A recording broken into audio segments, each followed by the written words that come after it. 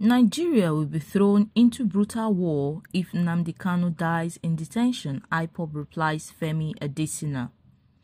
IPOB gave the warning in a statement issued by its Media and Publicity Secretary, Emma Powerful, while reacting to the revelation by Femi Adesina, former Special Advisor on Media and Publicity of former President Muhammadu Buhari. The indigenous people of Biafra has warned that Nigeria would be thrown into brutal war if its detained leader Nnamdi Kanu dies in detention or gets killed by the government. It was reported that Adesina said that former President Buhari opted for the retention of Kanu when his administration could have assassinated him. Now, according to the former presidential aide, Buhari disclosed this during a meeting he had with a delegation of some Igbo elders who had pleaded for the release of Kanu following his extraordinary retention and detention in custody of the Department of State Services in Abuja.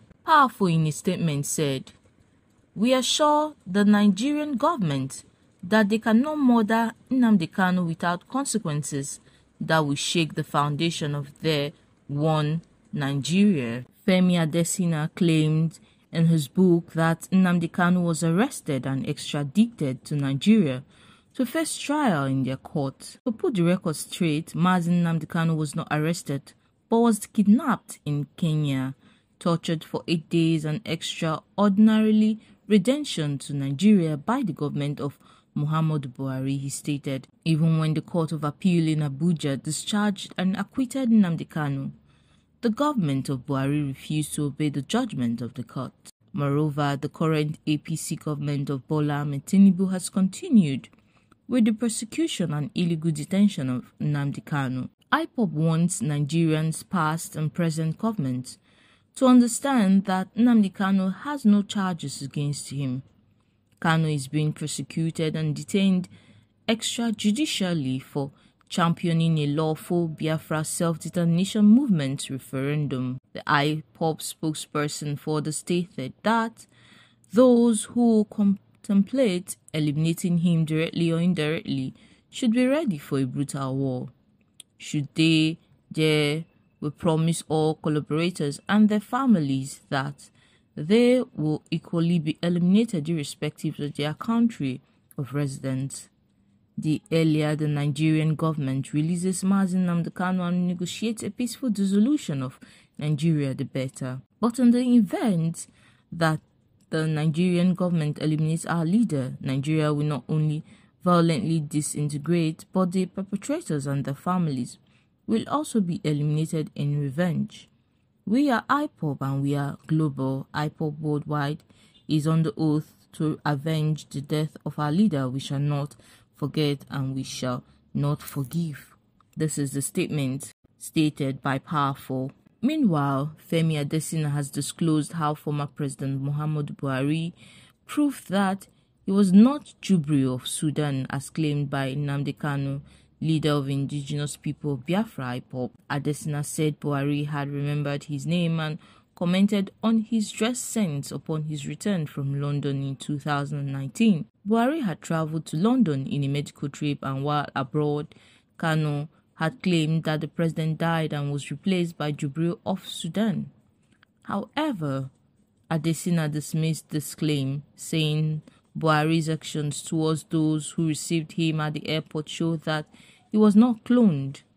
Adesina's disclosure was contained in his book, Working with Buhari, Reflection of his Special Advisor, Media and Publicity from 2015 to 2023, launched last week. He wrote, the then Chief of Defense Staff General Gabriel Abayomi Olinisaki was giving out his daughter in marriage and had been invited. For such outings, you needed the full Yoruba agbada with cap to match. That was what I wore. From church and reception, I went straight to the airport, as the president was billed to land about 4 p.m.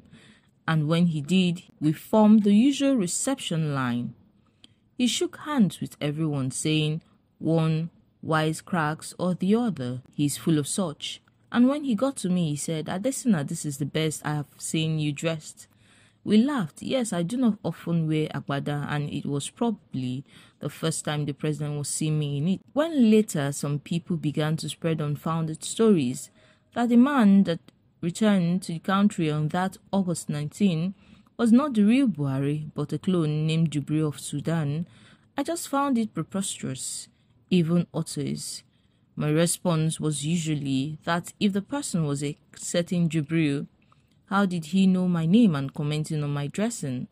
Pathetic people, pitiable. Now, Nnamdi Igbo and the Igbo Social-Cultural Group has implored former President Muhammadu Buhari to tell Nigerians the truth on the arrest and trial of Nnamdi Kanu, leader of the proscribed indigenous people of Biafra. In 2021, the IPOB leader was extradited to Nigeria after he jumped bail and fled the country, following his arraignment for alleged terrorism, treasonable felony, and incitement.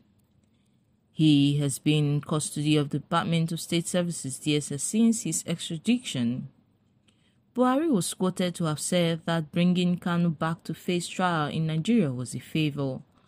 The comment was attributed to Buhari by Femi Adesina, his former spokesperson, in working with Buhari, reflection of his special advisor, media and publicity.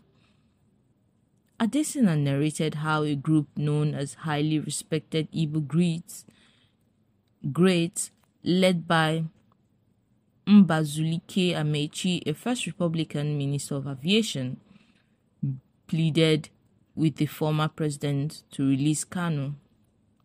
In the book, Buhari said the federal government, under his watch, had the option to eliminate Kanu but brought him to Nigeria to face trial, which he noted was the best option for all parties.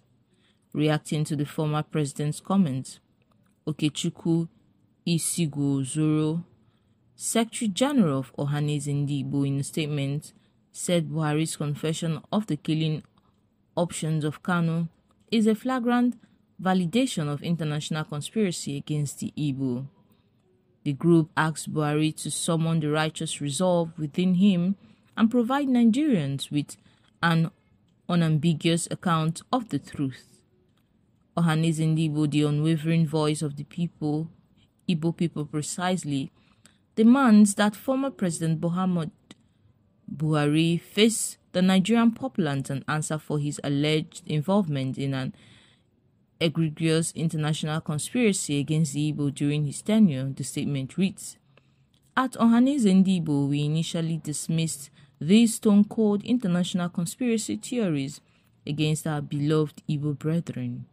However, our suspicions have now transformed into certainties thanks to the spine-tingling revelations made by Mr. Femi Adesina, the former spokesperson for former President Muhammadu Buhari's administration. Adesina chillingly admitted that there was indeed a contemplation of the killing options before adopting the strategy of subjecting Nnamdi Kanu to court prosecution.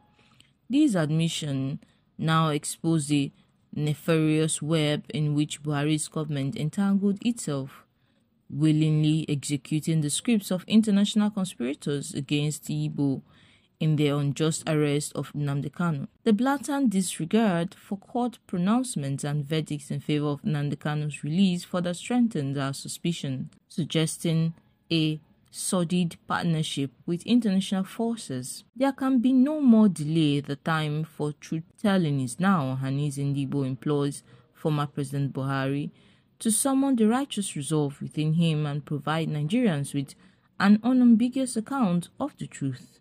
Justice and transparency demand nothing less.